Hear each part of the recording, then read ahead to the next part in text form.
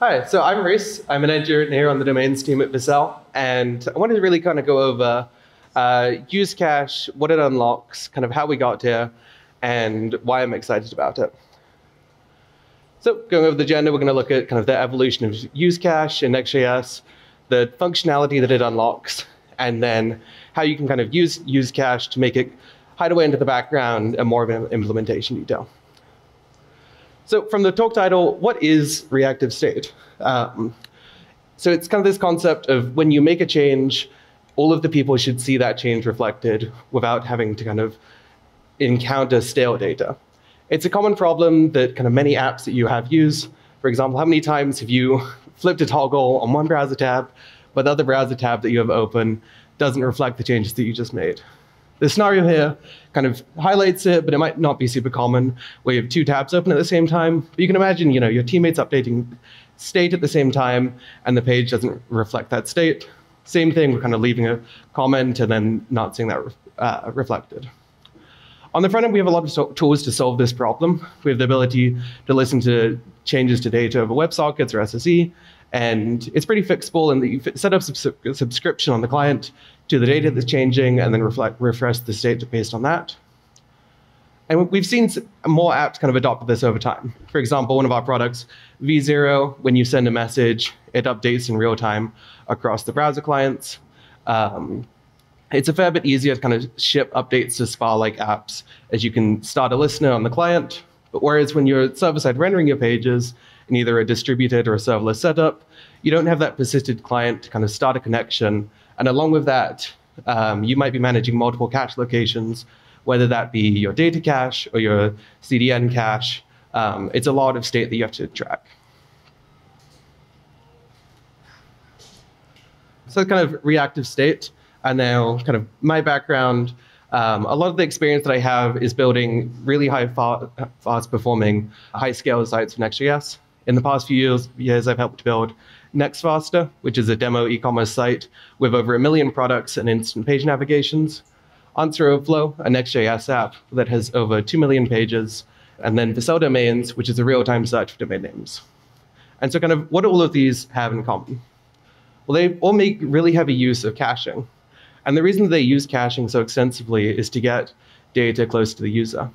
And so if caching is so great, then why aren't all sites fast, and why don't we just cache everything so it loads instantly? Well, you have to account for all of the places the cache data is used in order to revalidate them, and also make sure that that data isn't stale. And so with NextFaster and Answer Overflow, while both of them are great at serving lots of pages, they're not super reactive to the changes that are made. And so kind of looking at why that is and how caching has evolved with the Next.js in Next.js, starting with the pages router, you had two options for caching. The first one was either manually writing data to Redis or some similar data store. This would be what you would use if you wanted to cache the results of a call in between kind of deployments or keep it in memory. The other one would be writing pages to ISR cache, and this would be done by adding get dynamic props or get static props, along with specifying a revalidate time. And you'd use that when you wanted to kind of serve pages from the edge cache or the CDN cache. That's how you cache data from the pages router, but then invalidation was a much more painful story. You'd have to call a route handler and then figure out all of the places your data was used, and then call revalidate for every single path that that data was used on. This meant you'd be doing a bunch of manual work to track all of the places that your data was being used, and then also calling revalidate. And so why did you have to call revalidate so many times? Well, from the perspective of the framework, in the pages router, a route maps to a rendered page, but the framework didn't know what data went into rendering that page. In this case, post/id calls get content, get views, get users, but the framework doesn't know about that mapping and that data that the page depends on. All it knows is that the route maps to the rendered page. So then came along App Router, and with App Router, it introduced the concept of your framework understanding caching and providing primitives for you to use to cache data. It started with the kind of awkward teenage years of unstable cache and then an option for fetch caching. But that API was pretty clunky to use and fairly limited in its ability. For example, you weren't able to use the result of a call with unstable cache to set cache tag based on it. It then pretty quickly evolved to use cache, which is a really nice interface which lets you cache both React components and data and it's the shared interface for both. And so when kind of use cache was introduced and then the other caching primitives that Next.js has, a question you might ask yourself is, why is it introducing these primitives? Why does my framework care about how I cache data? And that kind of comes back to fine-grained reactivity and caching of data. So for a given route, it knows exactly what data makes up that route. And then the framework is able to respond with either like a cache tag header that then a kind of downstream cache is able to use to do granular revalidation of changes. And so kind of from this diagram, we can see that for the path post ID, it calls get content, get views, get users again in order to render the page. But in this case, the page actually knows about the fact that those functions went into it. And not only does it know that those functions being called to render that page, through cache tags, you're able to provide metadata about the returned results.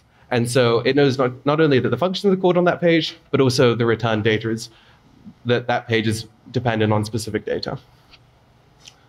And so kind of when you contrast that to Page's router for doing revalidation, it's just one call to revalidate all of the places that data is used on. And not only is it just that one call to revalidate the pages, also if you're storing data in like a data cache, like for example, how you would use to store it in Redis, it's the same revalidate tag call to that location. And so because the framework handles the caching and tracking for you, it's able to handle this for you, rather than you having to do all this manual work to specify revalidate locations. And so if you kind of look at the APIs here of the traditional Redis cache to unstable cache to finally use cache, the DX wins are really clear on use cache. You don't have to add conditional logic to caching, do a function flow. And not only is it a nicer API for handling caching, it's unlocking more functionality while providing a nicer API that wasn't possible before in Page's router. That's kind of the background on why use cache was introduced and what it unlocks. But how does it look like in practice, and kind of how am I thinking about building with it? Here's where things I think get really cool is you're able to set up your code base in a way where you very rarely think about use cache. Instead, you're able to just write your code as normal, and then you can keep your content fresh automatically by subscribing to changes. This is accomplished by localizing use cache to the places data is fetched, calling revalidate tag on data change, and then using narrow tags to just revalidate the data that changes. We're going to go over two examples. The first one's using Convex, which is the database, and the next one is using a CMS. So first, starting with Convex. For those of you unfamiliar with Convex, it's a database that's excellent at tracking the changes to your data and broadcasting to subscribers when data changes. The kind of setup that I have for it is I created a wrapper function that starts a subscription on query changes, and then when a change comes into that specific query, it calls a webhook to revalidate that tag. It's a small amount of one-time setup, and the benefit is I'm able to reuse that all throughout my application to have up-to-date server-side rendered content. Let's dive into the code to see how this looks. So everywhere that I need to fetch data in my application, this is what it looks like. I pass the name of the function and the args to the wrapper function, get the result, and can use it as normal. I think what I love so much about this is that it's just kind of the standard, like, await that data, use the result. But with kind of putting use cache in the background and an implementation of this function, it's never stale, it's granularly cached, and you're getting the benefits of server-side rendering. And all you have to do is call your query function. So kind of a look at what that function looks like. It's got a few parts, breaking them down. The first part is kind of the use cache, specifying that that function is going to be, the results of it are going to be cached. Then it creates a key, which is the hash of the function name and the args, and that's what we're going to be using to revalidate later on. Then it calls convex to get the results of the database query. This is kind of your standard database lookup. And then after that, it sets up a subscriber to listen to the changes. For the purpose of this demo, the subscriber is one that I had to set up manually. There's like a world where providers kind of provide more APIs for exposing cache keys and things to cache on with callbacks. And then finally, it sets a cache tag, and that's how we're able to revalidate it. And then we're using a cache life of weeks, as we'll be handling the kind of revalidation of this data. And then finally, this is the callback function that gets called on data change. It's pretty simple. It's pretty straightforward, where convex gives us that key back, which is the hash of the function name and the arguments passed to it. And we pass that directly to revalidate tag in order to revalidate it on a notification of data change. So looking at kind of a demo of what this looks like in practice. So this is without the using use cache and subscribing to data changes.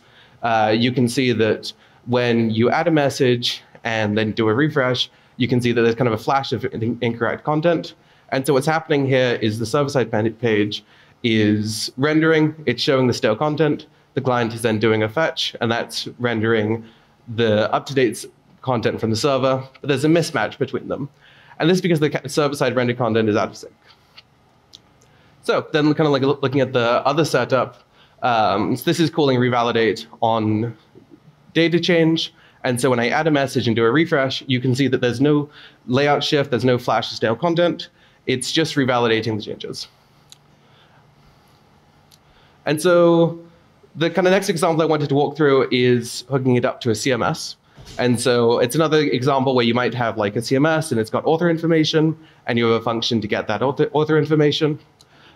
This function might be called on an overview of a list of posts, an individual blog page, or an author page. And it's the same thing where you provide a data function to get the data, you specify use cache, and then you return the results. And then the next step is making the data live. Most CMSs provide webhooks on data change. So we're subscribing to a webhook from our CMS. And then if it's a change to the author details, we revalidate that tag. This could also be called from your database write path. In this case, it's showing how to integrate with an external service. So coming back to this example before of revalidating many pages, I think it really shows the kind of value in use cache and the Next.js caching system. With one revalidate call, you're able to invalidate all of the locations that data is used and the remote cache.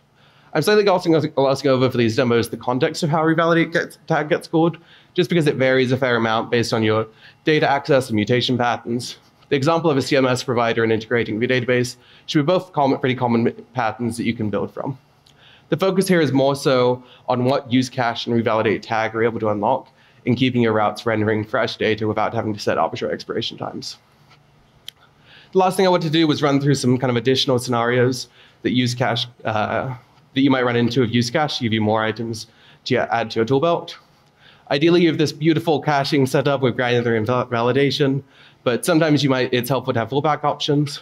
So here's an example of setting a cache tag to enterprise. This would be helpful if you needed to invalidate all enterprise customers' data, for example. Another one would be making sure that all data fetches related to a specific customer have the same ID. So that way, if you need to invalidate just that customer's data, you can do one call to invalidate everywhere. Another kind of basic example, but use cache makes it really easy to have different cache lives depending on how old your data is. So in this case, if my data is not changing often, I might want to use weeks as the cache time instead of hours, and I just specify that in cache life. Next.js also supports bringing your own cache handler. So if you kind of want more control over how caching happens in your app, you're able to implement your own. And then lastly, I wanted to call out kind of a difference between update tag and revalidate tag. So update tag gets called from server actions, and it allows you to ensure the next request will be up-to-date content. So the difference between update tag and revalidate tag is revalidate tag does background revalidation. And so it's kind of stale while revalidate. It serves stale content for the first request, revalidates it, and then returns the up-to-date content. Update tag forces kind of the next request to serve fresh, up-to-date data. So that's kind of the overview of kind of why use cache exists, what it unlocks, and then how revalidate tag allows you to make pages live. If you're interested to get the source code for the convex demo that kind of shows how I'd implement this in a more production app, here's a QR code you can scan to get those resources. Well, thank you so much.